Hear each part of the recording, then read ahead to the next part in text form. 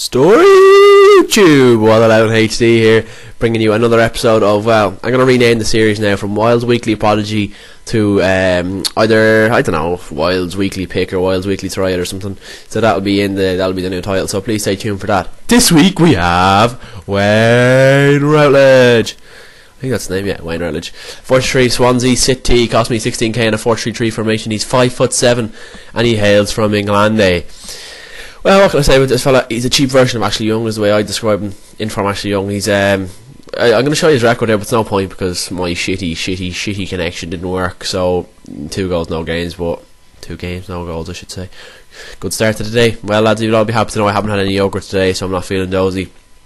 I want to thank my good friend Boy96HD for the dual com the other day. It's got over 750 views, liked by Barca Boy, Fifa12, some of the big YouTubers like that. So hopefully that will help my channel and benefit me more. Now at the minute we're running through his in-game stats. You'll see them a few times, so don't panic. 4-star skills being one of the main ones. 4-star weak foot, 92 balance, 88 acceleration, 87 agility.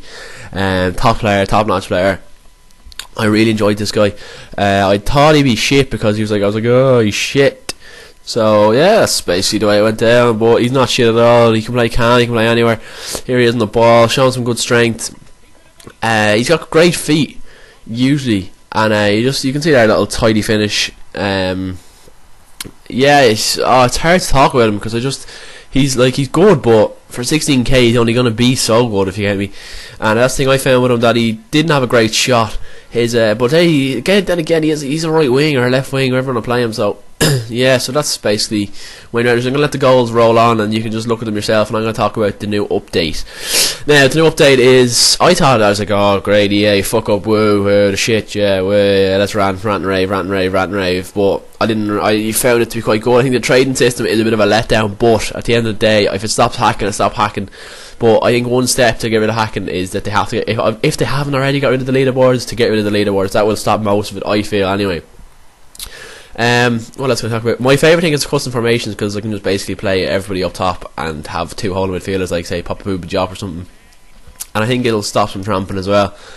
It adds a new aspect to the game that I really enjoy. And playing for packs is shit, because they only give you a 5k pack, which is typical EA shit. So that's my rave over anyway, or rant I should say.